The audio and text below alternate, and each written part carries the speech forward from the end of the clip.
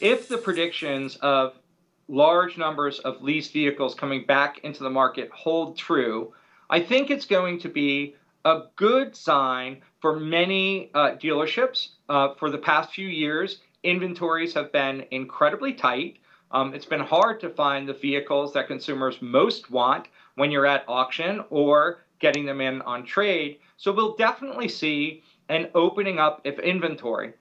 Basic economy, supply, growing supply may reduce the price of vehicles in the used car market. Dealers are going to want to pay attention to their overhead to make sure they maintain profitability with these vehicles.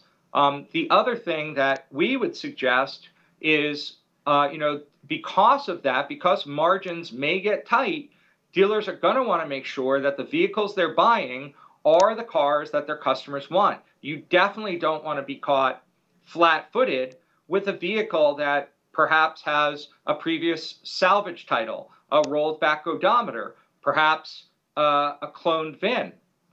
One of the other big things that we saw over this past year is the volume of recall notices from manufacturers and the growing awareness about their importance among consumers. Dealers in the know are going to want to make sure that the inventory they're checking, they're going to want to check to make sure the inventory they're buying doesn't have an open safety recall. And if it does, take steps to make sure that those open safety recalls get serviced. We do understand that there's been some supply problems with parts and service and difficulty getting these open safety recalls repaired. But consumers are shopping. They're going to see these open safety recalls. A dealership has to be prepared to answer consumers' questions about these recalls and service the vehicles when appropriate and possible. Sorry, this may be an obvious question, but just an amplification following on here for a moment. Would a typical CARFAX vehicle history report reflect that there is an open safety recall requirement here? CARFAX gathers safety recall information from just about every manufacturer.